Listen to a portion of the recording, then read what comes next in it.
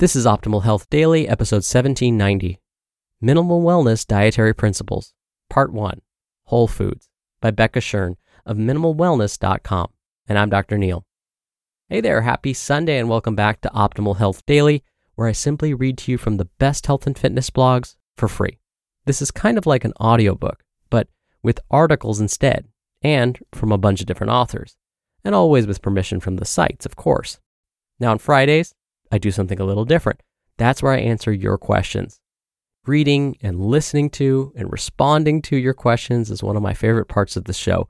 I thank you in advance so much for sending those in. And remember, you can send in your question directly via email if you'd like by emailing it directly to health@oldpodcast.com. Or you can send in your audio question by going to oldpodcast.com/ask. All right, and with that, let's jump right in and hear today's article and continue optimizing your life. Minimal Wellness Dietary Principles, Part 1, Whole Foods, by Becca Shern of minimalwellness.com. Diet is a fascinating topic. There's an endless amount of nutritional nuance, refinement, and data available. With all that information, it's possible to create a prescriptive, personalized diet. Yet, what is appropriate for one person's diet may not necessarily be ideal or work for another. We all have different taste preferences. We come from different families and cultures. We have different health profiles and resources. And we have unique life circumstances. As a consequence, there are innumerable challenges with trying to develop an ideal diet that will work well for everyone.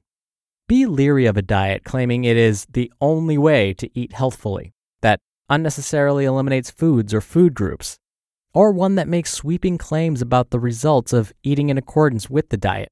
Lose fat, get lean, and easy are some of the red flags indicating the author has an agenda other than your health.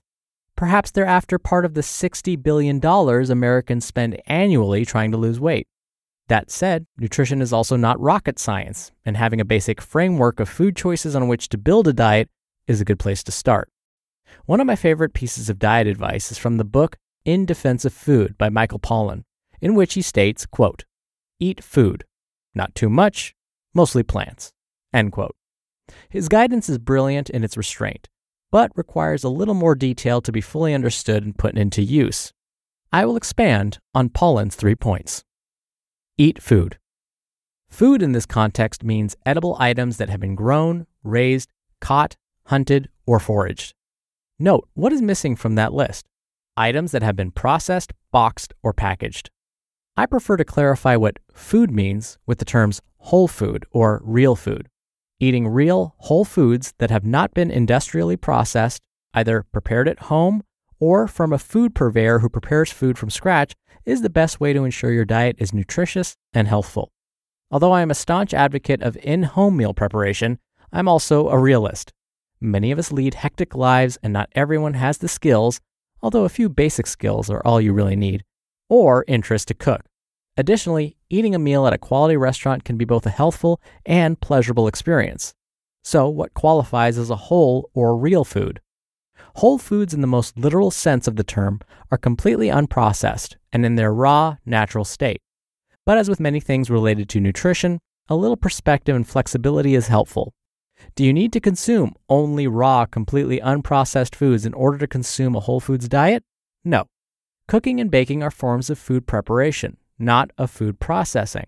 Therefore, you can consume a whole foods diet while employing those preparation methods.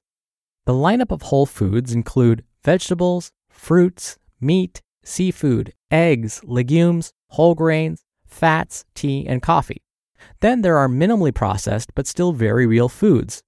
Cultured plain dairy products like kefir and yogurt, unrefined oils, fermented vegetables, high-quality cheese, and some beverages. It's okay to occasionally consume pre-made items that have been minimally processed and have relatively few ingredients. Less than 5 ingredients is the guideline Pollan recommends, and that I agree with. Take note of what's not on the preceding lists.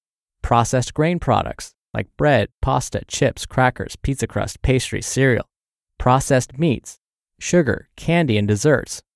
While none of those things should be forbidden, unless you have a food allergy, of course, they're not nutritious and should be consumed with far less frequency than someone eating the standard American diet.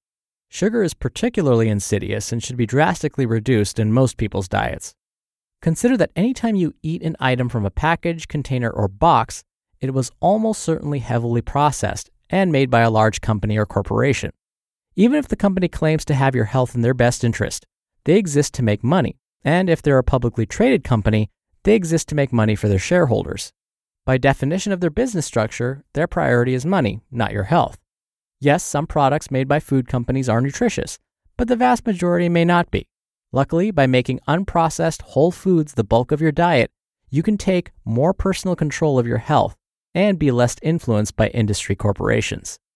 Keep in mind, the foundation of a healthy diet is to eat primarily whole foods without adhering to unnecessary constraints on your intake. Be discerning about the foods you consume with the goal of nourishment, not restriction. Although consuming whole foods will give your body the essential nutrients it needs to function optimally, it's only part of the optimal diet equation. Learning to moderate your intake and consuming primarily plants are also vitally important. You just listened to the post titled Minimal Wellness Dietary Principles, Part 1, Whole Foods, by Becca Shern of minimalwellness.com. Now, when you do what you love, like running, racing, or enjoying the great outdoors, you want to do it for life.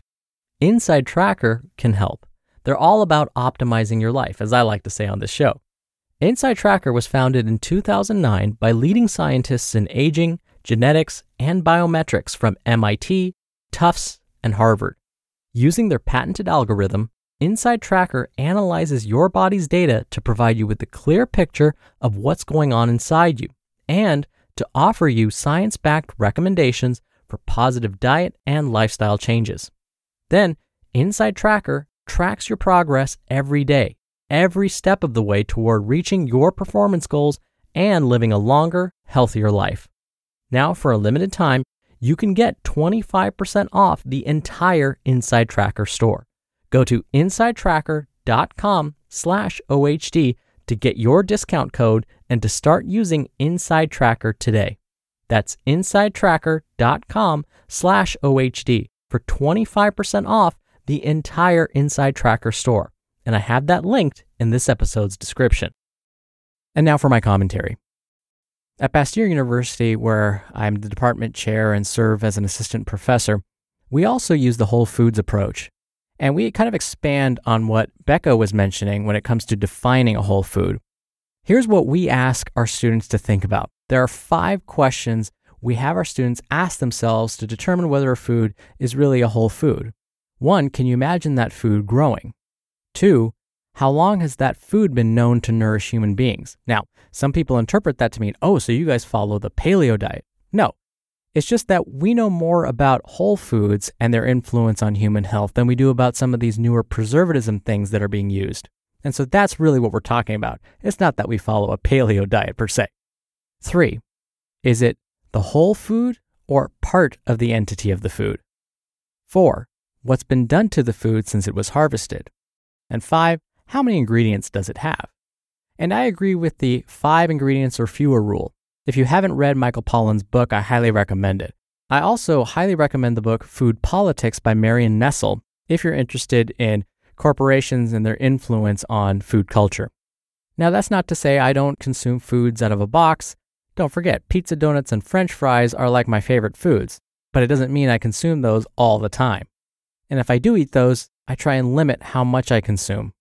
So yes, we do need to be realistic, but if we can kind of gravitate towards eating more whole, unprocessed foods more often, chances are we'll just probably feel a whole lot better the majority of the time. All right, that'll do it from me for today, and I'll be back here in just a second with our bonus episode for the week. So stay tuned for that, where your optimal life awaits.